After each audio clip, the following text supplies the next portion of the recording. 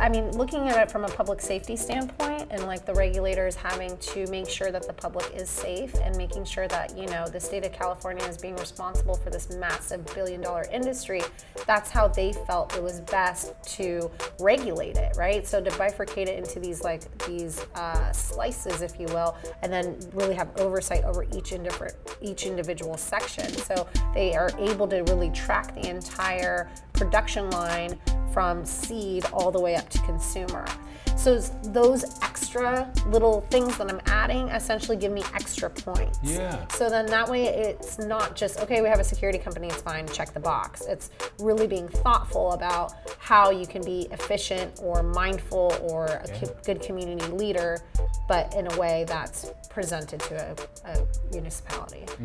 Cannabis businesses, or at least a lot of them in Northern California, are upheld to this standard where we have to give back. It's like part of the business, it's part of our agreement with the city that we have to give a percentage of our profits or donate a certain amount of time to the communities. So that's something that cannabis companies are adhered to that are great, and really other companies should be held to that same standard. What regulation has done is basically force this almost impossible standard on growers to not use like harmful pesticides and have all of these nasty things, toxins that used to be regularly found in cannabis. If you took raspberries from Whole Foods and put it under the same microscope and held it to the same standards as cannabis, it would not pass. But knowing that our industry now has developed methods of growing at mass production scale that can pass our super strict testing regulations, that's a huge win. And that was a win because of government, and that was a win because of the regulators. Children, like especially 3-year-olds, their face glitter. Their eyes twinkle because they don't understand stress, they don't understand time, they don't understand deadlines, and they just sparkle. And it is the most beautiful, hopeful, happy thing in the world. Though someone's opinion may contradict yours. Where's my friend Alan? It's all about your perspective. Who are we, and what is the nature of this reality? 5, 4, 3, 2, 1.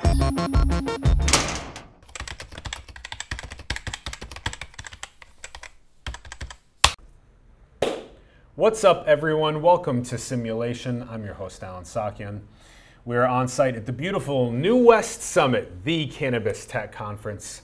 We are now going to be speaking with Salwa Ibrahim. Hi, Salwa. Hi, Alan. Nice to meet you. Thanks so much for coming on the show. Really appreciate it. Very excited for this. Me too. Super pumped. Salwa's background, super interesting. He's been a pioneer in the California cannabis industry, opened and operated numerous dispensaries and cultivation extraction facilities totaling over $50 million in sales annually through multiple states. Yes. Oh my goodness. Okay. So, and also the first cannabis dispensary to do an IPO. That's correct. Bloom. Plant touching, yep. Yeah. Okay, so let's talk about this. What have you been up to? This is obviously really hard to know how to do this with the regulatory frameworks that are constantly changing. So yeah, how have you been handling that, and what are you up to now, making things maybe a little bit more efficient in those processes? Teach us about this process. Well, it's funny, from a certain standpoint, I'm lucky because I've been doing it for so long. I got in the industry in 2008, and back then reading the regulations was pretty simple because there really weren't any. And so, so following the rules was you know, a challenge, presented its own set of challenges. But when working with the city of Oakland and then what ended up being the state of California and just forming those regulations, I kind of had a rolling start.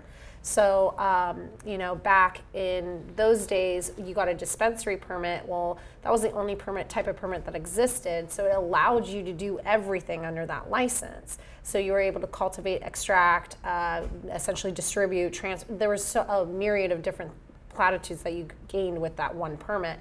So in that sense, I learned a lot of the industry just because of the lack of regulations, and I happened to have a dispensary permit.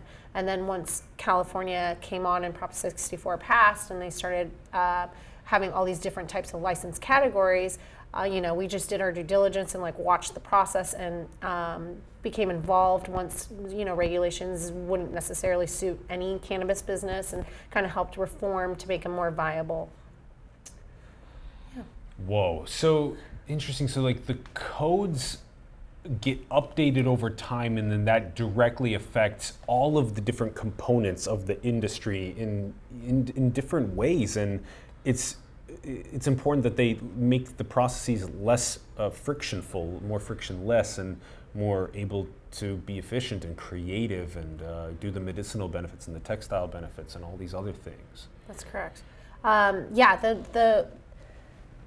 the regulations as it stands today definitely has a process. Like everything's bifurcated. So like for instance, you have a distribution license, but you can't move it without a transport license. Then once it's at a transport license, then you go into retail, then you need a retail license, and so on and so forth. So a license at every practically, yeah. And then there's a Whoa. lot of procedures, especially for extraction and for edible making, for instance. Like those are several different licenses. So to make your edibles, like the oils that go into your edibles, and depending on your process, that could be 1 to 2 different types of license. And then to infuse your edibles is a different license. And then to package your edibles is a different license. And then to move your edibles to retail is a different license. This seems extremely bureaucratic at the same time, although it's for safety as well, of course, but it seems heavily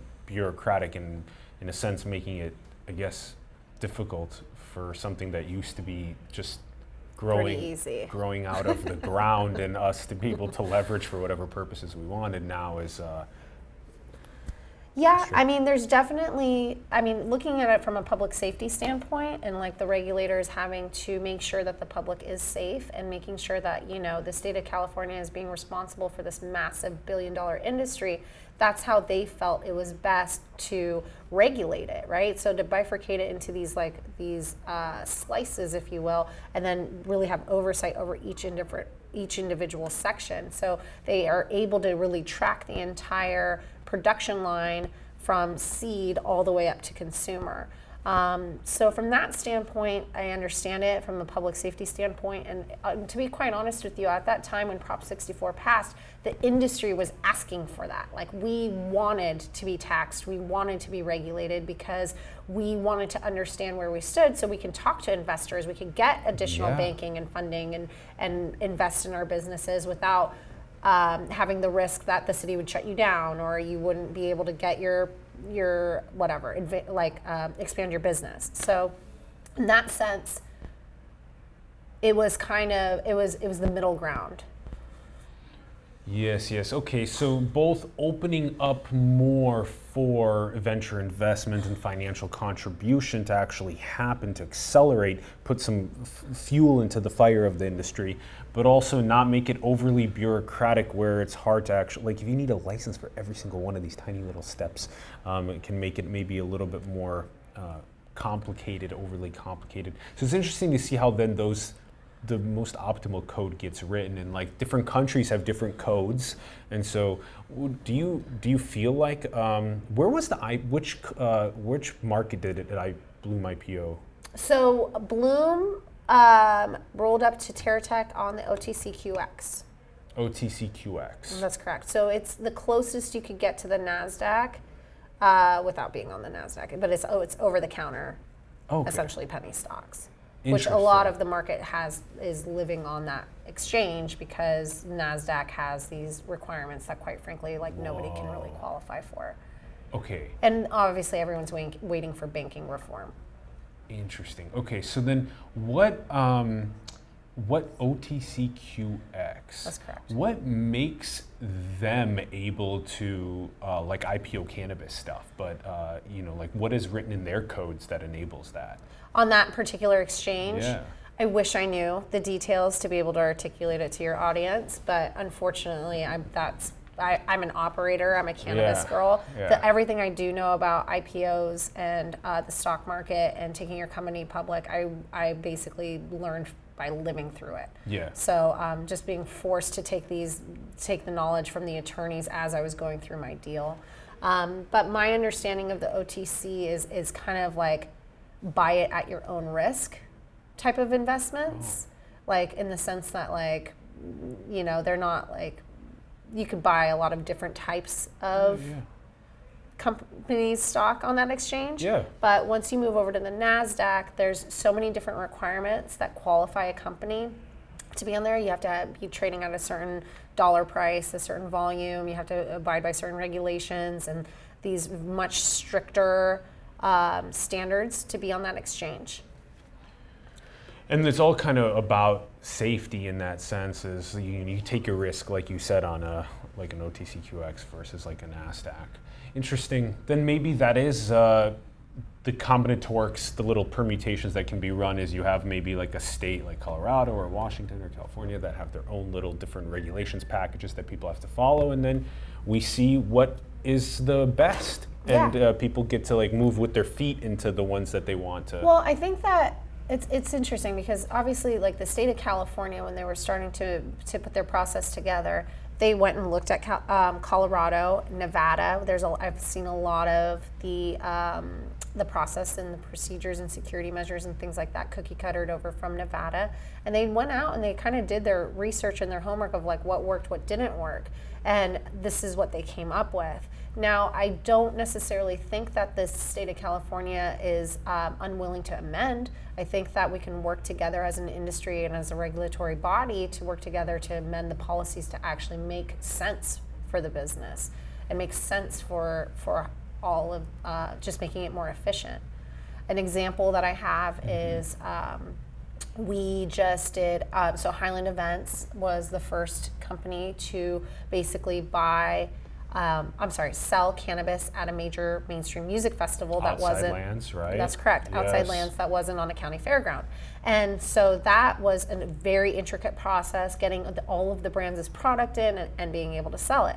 However, there is this one law in our policy that says that I need to have all of the staff who's going to be working at the event, their names and their shifts planned 72 hours before the event, and then submit it to the state, right? Oh, wow. And I can't add names. So come Friday, everyone's like, everyone's grinding. But Saturday, people don't show up on time. They don't show up at all. I'm short-staffed. I asked to infill. Can't add more staff. So there's these like little policies that I think are easy to change, and that I believe the state would be willing to hear us and listen to why they don't necessarily work, and we would work with them to alleviate any of their concerns. But some of them don't necessarily make sense in practice. Yeah, this one is really interesting. Like so many of us have been to the bigger festivals, and to have like little cannabis experiences at those festivals is really important for people to safely and also in a very curated way be able to experience their augmented states that they want to partake in at these cool events. And so, like, when you say something like Saturday someone might not be showing up that I had to register 72 hours beforehand, like, to me it seems like, okay, well, we can create a process of such efficacy where you can literally, even within a government, even within a regulation, where you can just submit something as simple as a license, of this person and an ID, and then just for that to be immediately inputted, scanned, vetted, whatnot, and then just to give you that simple check mark back, here's their ID for the event and whatnot. Like this, our processes have a little bit of ways to go, but I like where you're how do you do that? Like, if you did say something like that, where do you even go in like this to deal with a state, like an augmenting process? Or like when you were talking about all of the another thing you were just mentioning was this copy and paste from different states. Like, part of that also we've been talking about in the Valley for a while has just been companies just copy and pasting their like data standards or whatever from different companies, or taking the incorporation standards. And it just, what it does is it also just makes everything homogenous, and rather than trying new creative combinations that could potentially work. Yeah, so what are your thoughts about stuff like that? I mean, as far as like, it was my thoughts on specifically like copy and pasting policy, or you mean like how do you change? Okay. Yeah, let's do both of those, exactly. Okay, so I would say that in order for anybody to have change, the best way to do it is, particularly in cannabis, because that's the only example I have, but like the way we've been successful is by working with your local government first. So for us, when we went with Outside Lands, using that as the example, we would work with the city of San Francisco and be like, oh, look, this is where we were short-staffed this one day, and this could have been way more efficient, and we would have been out on time, blah, blah, blah. Can we have your support on trying to amend this one thing? And then you get their buy-in.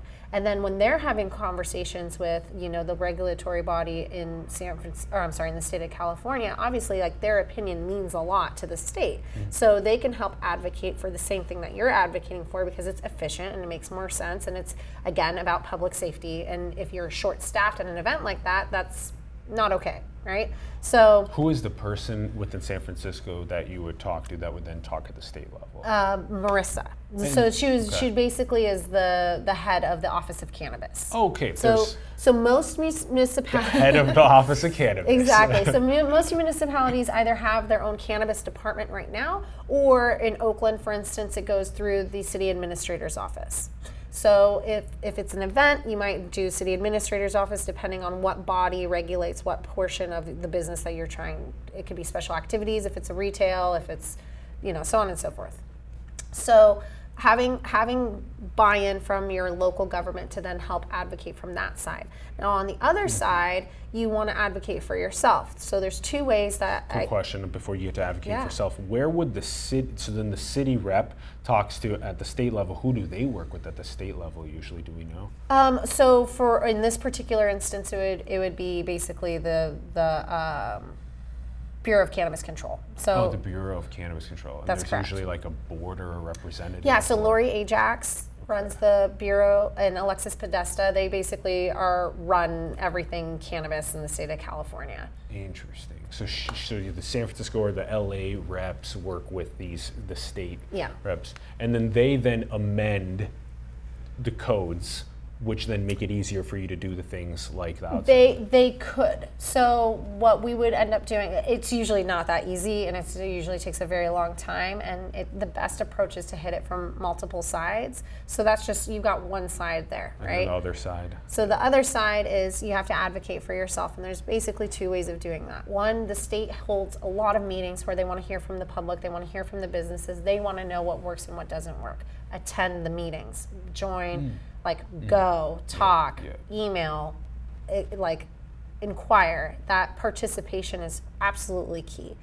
So participating. Then if you have the means to do so, having a lobbyist or somebody that's in Sacramento that's there basically full time to be able to to advocate for these changes. If you got the money, because that's a lobby, full-time lobby is expensive. Full-time lobby is very expensive, and if some people can do it and some people can't. Like for the amendments that I would like to see changed, they help everyone across the board. I can't just be like, oh, only Highland gets this one. It's if we advocate for these simple changes, they're to the benefit of the entire industry and all of the different companies. Therefore, it could be crowdfunded then for multiple parties into that a lobby. Correct. That's cool. So could be, and then you would have to be very organized to do that, or you can find people who have like-minded interests. So just using this as an example, we have Emerald Cup, we have High Times, we have all of these other Chalice, we have all of these other main huge festivals that would benefit from this amendment.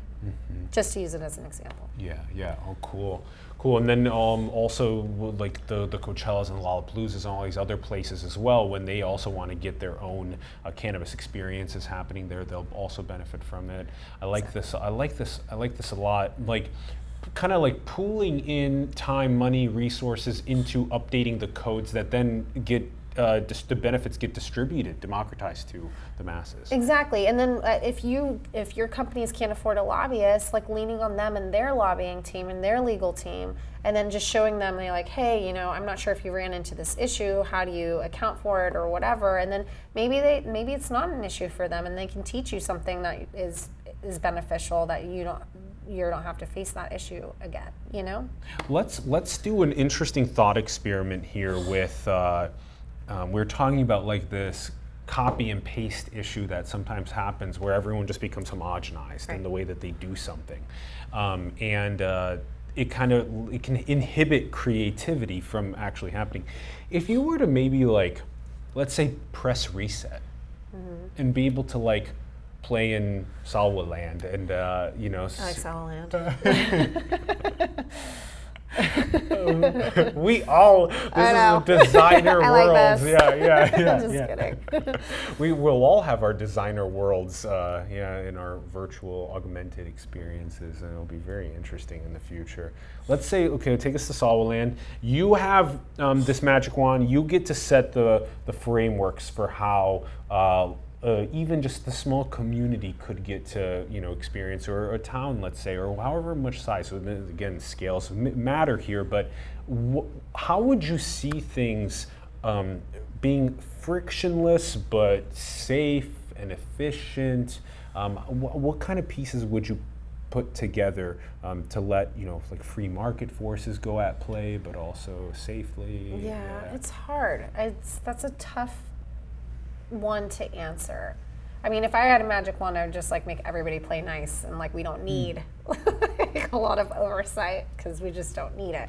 But early Playing nice. There's people not playing nice. No, I just mean in business, it's like everybody does what they say they're going to do, and so you don't need contracts and whatever. This is in La La Land, right? Oh. So that's what we're talking about. Okay. And to bring it sort of more into reality, Proposition 19 came before Proposition 64. And Proposition 19 basically proposed that the state of California give local control to each different city and county to create their own laws and their own processes, which becomes a little difficult when you are planning an event or doing something in a different county, and because you have a whole different set of laws and to abide by, which is happening now. But ultimately, what that would have done is allow cities to create their own different license types. So, for instance, the city of Oakland could just have one edible license type, and that's it. And it takes you from end to end for edibles or extraction, and you can have any type of volatile solvent or whatever solventless extraction methods. I think just simplifying the processes will just open up naturally the ability for other people to get in and compete. Yeah. But yeah. And what would an ideal, like, simplified process look like to you? ideal simplified process. Gosh, I've been in cannabis for so long, it's never been simple. It's, I mean, at least from my standpoint, like I responded to my first RFP when I was like 24, 25 years old. RFP again. Yeah, so a request for proposal. Request for proposal. So typically how a lot of licenses work, there's two types of licenses that you can get. Now I'm going to shift over to retail. Let's just use retail. Okay.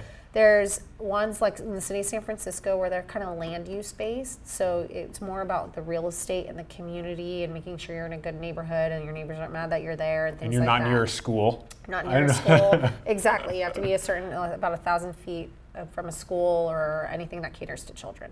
All these different things. And it's not as competitive as something like Oakland, where when Oakland was first doing their processes, they'd release a request for proposal. It's called an RFP, and it's basically like a book report in school where you have to respond to all of these questions, and you put it together in a report, and then they grade them. And based on the ranking and how everybody scores against each other, then they allocate a certain amount of licenses. Like to the top tier book reports on how you would operate your dispensary. Exactly. I've competed in a municipality that made you do multiple RFPs. So for instance, they'll release the first one, the top 3, top 5 get invited to do the second one. You get another RFP, you have to respond to the second one, and then you have to do a public hearing and you have to do a public presentation and hold community meetings, and then you get your license. And that maybe gets filters for more of the cream of the crop, let's say. Right, exactly. But I kind of like that process a little bit more. I've done well in that process. I don't think that I would have, for some reason, that works really well with me. I'm a competitive person, and I use that as drive to take it on, and plus with the deadlines, it kind of forces you to be on a specific track versus a land use one. It's like the landlord and maybe and sometimes, and it could become a very expensive, drawn out thing. But yeah, so I've always ended up competing for all of my permits on a local level. Yeah. Whoa, what an interesting way to also potentially filter for some of the best proposals, like ideas for like what could maybe some of the best things that you propose and some of the best things the other teams have been proposing across different counties and cities, states, etc. Could those best ideas be added into the ideal style of running Yeah, retail? definitely. I think after a while, I think in the beginning, because when you compete in a process like that, your application becomes public record and people can request it, right? So after a handful of these went out, a lot of the competitors requested everybody's information, and then so you go to the next town and you're like, wait a minute, they use that, that's mine. You know what I mean? But there's that sense that yes, it's kind of like the best of. I think where it gets interesting as far as innovation is concerned is more on when you're grading and when they're grading these applications, they're typically grading them on a curve. They have no idea what the A is until they've read through everybody's thing. But what that forces you to do is to really take your time and try to like capture all of the thoughts and all of the benefits to the community in each particular section. So for instance, with security, let's high level. So security, you're like, okay, this is my security plan, this is what's standard, this is what the state wants, this is what the community wants, whatever. But how do I make this even better? Okay, I will offer up any data to the police department if they ever need it, or I will have access to them that they can just log in and see our exterior cameras. Or I will hold community meetings on security once a month for the neighbors to come in and see if and report anything or just be able to share their concerns. So those extra little things that I'm adding essentially give me extra points. Yeah. So then that way it's not just, okay, we have a security company, it's fine, check the box. It's really being thoughtful about how you can be efficient or mindful or a good community leader, but in a way that's presented to a municipality. I like that, yeah. Efficient, mindful, good community leader rather than just checking the box. I think that's a really actually beautiful ethic that can maybe also be brought to other industries that are growing. So one thing that I would say is that, so in cannabis, and this is where we're unique, is particularly in Northern California, it stemmed from the medical cannabis movement, right? Which always had a layer of compassion. So the first RFPs that came out always had a community benefits section and portion of it because we were expected to give a certain amount to people who couldn't afford it, people who were truly sick, people who were truly needy. And so the RFP reflected that. They're like, okay, well, what are you going to do for these people? But the first RFPs that came out also got cookie cuttered in a lot of different municipalities. So cannabis businesses, or at least a lot of them in Northern California, are upheld to this standard where we have to give back. It's like part of the business, it's part of our agreement with the city that we have to give a percentage of our profits or donate a certain amount of time to the communities. So that's something that cannabis companies are adhered to that are great, and and really other companies should be held to that same standard. Yeah, that you reside in a community that has other people living in it and businesses in it, and how do you become a good community member and with good morals and ethics and share the fruits, especially of like high tech. Like those are some big fruits that could be better shared also. Inclusive stakeholding, all different types of cool stuff. It also seems like going from like the indigenous days of just like having crops and versus like now having governments that regulate the way that I use that, which just seems like a massively different like lifestyle, just a human like with their land and their different crops and farms. I mean, I advocate for people to be able to grow their own cannabis. Like, people should have the right to grow their own cannabis for themselves and their family, period. Like, I'm a big believer and proponent of that. So in that sense, I feel like you can still stay connected to the plant. However, just to go on the flip side, what regulation has done is basically force this almost impossible standard on growers to not use like harmful pesticides and have all of these nasty things, toxins that used to be regularly found in cannabis. And because of regulation, we now, like all of the cannabis, they all pass. They don't have any of these yucky things in them anymore. So it's kind of nice in the sense that if you took raspberries from Whole Foods and put it under the same microscope and held it to the same standards as cannabis, it would not pass. But knowing that our industry now has developed methods of growing at mass production scale that can pass our super strict testing regulations, that's a huge win. And that was a win because of government, and that was a win because of the regulators. Whoa, yeah, that's such an interesting way to view it. It's like, when can regulation actually increase the safety of something that millions of people are actually using around the world? Yeah. When it first kicked in, I heard so many growers being like, it will never happen, we can't do this, we have to use these things. Guess you don't, you know? Yeah. That's kind of stuff's really interesting. I like that point a lot.